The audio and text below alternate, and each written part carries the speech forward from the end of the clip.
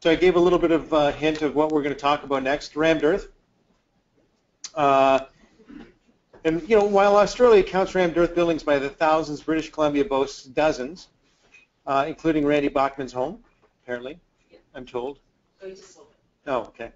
But until now, Ontario's sole claim to a rammed earth house was Shanty Bay's St. Thomas Anglican Church, an 1841 church just east of Barrie.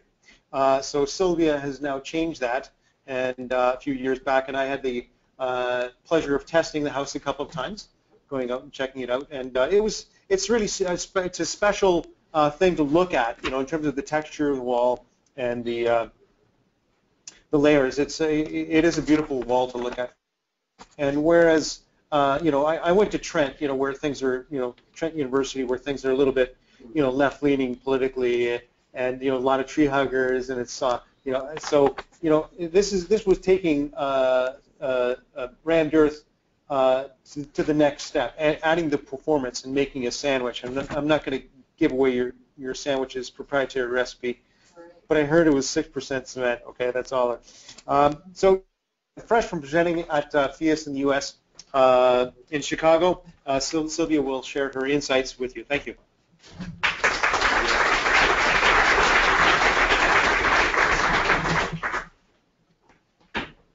So this I just actually stole the presentation that Terrell and I did at FIAS, and you'll see Terrell's fingerprints on this one. We definitely started with the concept of what does an architect like about rammed earth, and Terrell felt that it was the timeless nature of it. It can fit any design strategy, and you can use it in any way you want. The architect's perfect dream. And Greg mentioned the tactility. This is so big. We just had a couple of tours, Ontario Green Energy Doors Open, and followed by the Ontario Natural Builders Building Coalition. Anyway, we had, needless to say, several dozen people come through the house. Every single one of them just couldn't wait to get their hands on the walls. And when you look at it up close, you get the sense of just how glorious that actually feels. It is indeed a different way of building. It's simple. We talk about what Andrew went through with designing the wall. And when you look at what a passive builder has to do to make a passive house actually work, how many layers are there in that wall, and what do they all have to do, and what happens when one of them wasn't installed just right?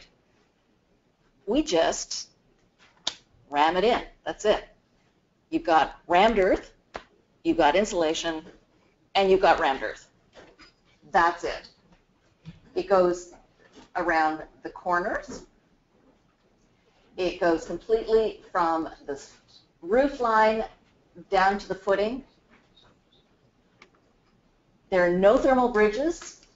These are ledger boards that are epoxied in place and balloon form framing. And as Terrell loves to draw in all of her drawings for us, the rammed earth is the vapor barrier. The rammed earth is the air barrier. That's it.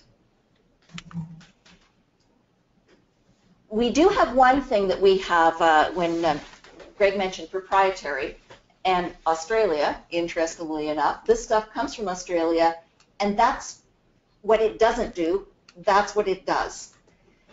This was the very last wall that we built. We got to the very end, and we'd run out of Plasticure. And I said, oh, never mind, it's going to be an interior wall. It's never going to see the light of day. Well, except that the roof didn't get put on until the middle of February, at which point this was totally soaked, and everywhere that we had not run out of Plasticure was totally dry. Very impressive. Makes a great exterior surface and a great interior finish. And isn't that one of the best things when you can eliminate, how many layers of processing have we eliminated by just having one substance that is your exterior finish, your vapor barrier, air barrier, blah, blah, blah, blah, blah, blah, blah, and your interior finish. It's it. It's got, because of that, very low embodied energy. Well, and also because the dirt is just dirt. What do we have most of on Earth? Yeah, that's what it's called. We have subsoil, huge amounts of subsoil everywhere, and most of that subsoil is perfectly suitable to make buildings out of. And you really don't need that much even at that. What we used was a gravel pit down the road and a few loads of that, and you're done. And it's actually the leftover stuff after they've extracted the gravel from the gravel pit. And as you can see from, oops, back to that, the embodied energy of, this is cement stabilized earth block, which is another version of round earth, at 6%. Our house was actually probably closer to 5%, we figured out. But anyway, at 6%, it's still lower than anything else, concrete block, anything. Will this actually work? No, didn't work. I had it loaded. You have to bring it with you. It was there. Never mind. That was Terrell's lovely little thing that we'll talk about later. The process is really simple. You've got somebody who's pneumatically tamping here. We finish off in any awkward areas with some hand tamping, very traditional, old-fashioned way of doing it. It's very labor-intensive. It does have an awful lot of rebar here in Ontario because it has to be an engineered building. No Ontario engineer is going to put a stamp on something without at least some rebar. But those workers, very intense labor, they love it. They absolutely love it. They beg me to come back and build some more. It's been around forever and a day. This is the Great Wall of China. Rammed earth all the way out through the desert. This stuff is 2,500 years old, still looking fine. These are, you can see the modern apartment buildings there, but these apartment buildings have been permanently lived in for 500 years, continuously through earthquakes, floods, wars, revolution, you name it, and they're still lived in today. There are over 300 of these in a certain area of China, and fabulous, beautiful examples of rammed earth. It started up probably around the same time period in Europe, and here it is, the Alhambra Palace in Spain. It's got a good history to it. It's been around, stood the test of time. And now it is found just about everywhere in the world. You'll notice a fairly dearth of it here in Canada, but we're going to change that, so that's okay. We do have some in Canada. This is the Inkameep Cultural Centre in Osoyoos out in BC, and a gorgeous piece of rammed earth structure there. And that's actually a nice modern architect from Australia. They've got a lot, as we mentioned in there. And there's our house in all its glory, with all of its fabulous architectural detailing with Terrell. As Andrew talked about, it's important to have your overhangs that shade appropriately in the summer. This is, as you can see, a time of the year when you want to get lots of sun in, and sun comes in. This is another connection with Andrew. Under this is the septic system designed by Andrew. And there is Terrell's adorable son.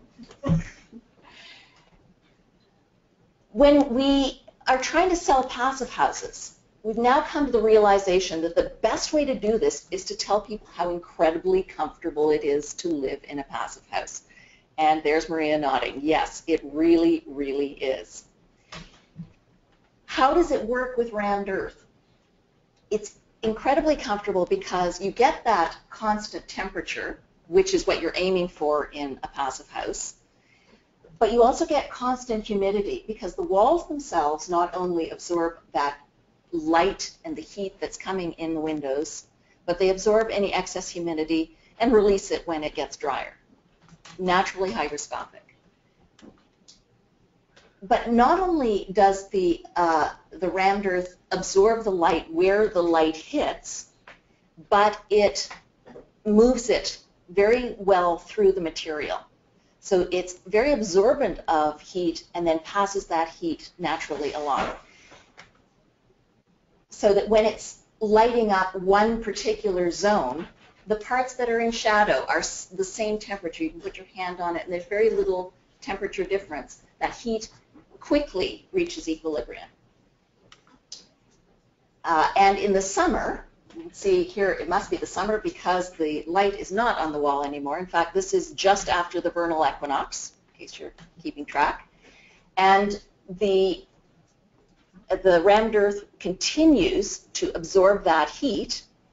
And then in the nighttime, due to Terrell's brilliant design of passive ventilation, you get the nighttime purging, the air cools down, the walls cool back down again, and are ready to be recharged with any extra heat the next day.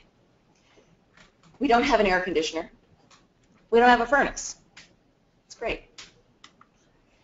And there's my guilty secret. You can fill that bathtub up with water in the middle of winter, and that window does not steam up.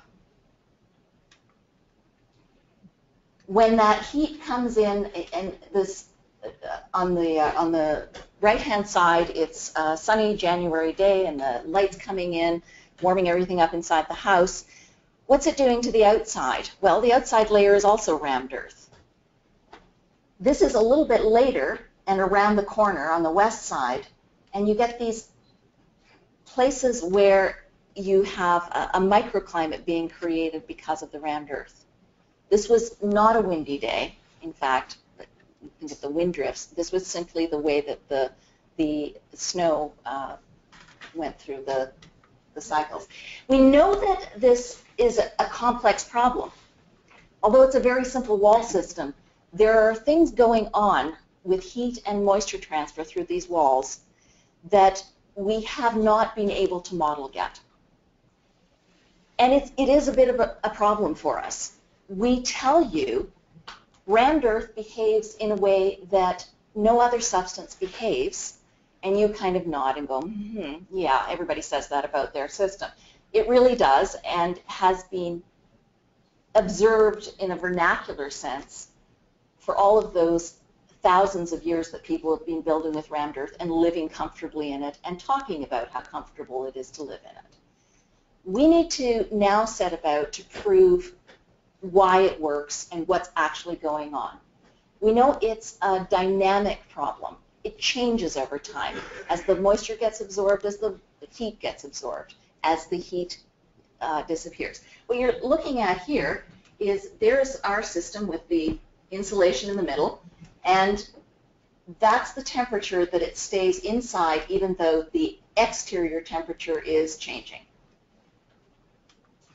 Here's another system showing much the same thing, flat-lined interior measurements of temperature, and what's happening there is you get a time lag as the heat moves in and out. So what we want to do is another brilliant design by Stone's Throw Design. Thank you, Terrell. We are getting a lot of interest in building this. This is what we're hoping to be our affordable house. Rammed earth can be expensive because it is labor intensive. And to build a custom home where people just have these ideas of what they want, heaven forbid we allow clients to have ideas, but they do. And once that happens, that can get expensive. But with this, we're not giving clients the ability to have too many ideas. And in particular, we're not letting them have ideas about how the envelope goes. That's my job. I'm going to make sure that this is easily built by a rammed earth builder and that it performs to passive house standard. So I'm keeping charge of the whole of the building envelope, but doing it in an efficient enough way that I can keep my costs down, certainly under $200 a square foot. I'm aiming for that $175 a square foot. That is a nice magic number. But we haven't built one yet, so I'll get back to you next year and let you know how that goes. Well, one of the things that we're going to do in each of these homes, and part of what obviously is going to keep the cost down, is that we're building the same thing over and over again. And we're going to make sure that we put in some of those same moisture and humidity and temperature sensors that Russell was talking about. This is exactly the picture that he was showing you. And we're, as you can see, going to distribute them throughout the wall. We want to know how the heat is moving through the whole wall. What happens to the wall temperature right near the insulation compared to near the exterior parts of it. And we'll distribute them around the house so that we get a good sense of what's happening on each of the walls. Is it affected sun's shining and where it's not? Are corners any different? So that's our concept. And I'm going to just point out that rammed earth can be an awful lot of fun to build, not just for the workers who just love ramming, but because you can have fun with what you do with it. This really is an architectural, a dream for an architect, a designer, for anybody. This is a feature wall that we built in Ottawa, a whole other story about getting building permits in Ottawa. And this was this summer where the clients had sourced some ammonite fossils that they wanted put in the walls. So we've certainly done some fun things. I think that's about it for the slides that I've got. And I think I've rushed through quickly enough that if you would like to ask a question, we can afford that. Everybody wants to know more about rammed earth. No? Okay, cool. Wow, this was so easy. Thank you.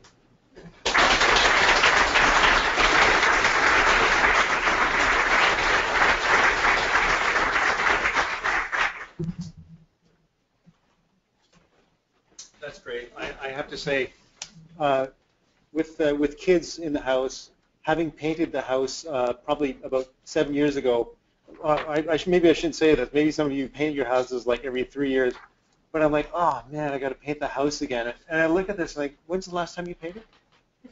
Never and never. Exactly. Outside, inside, low maintenance. It is maintenance.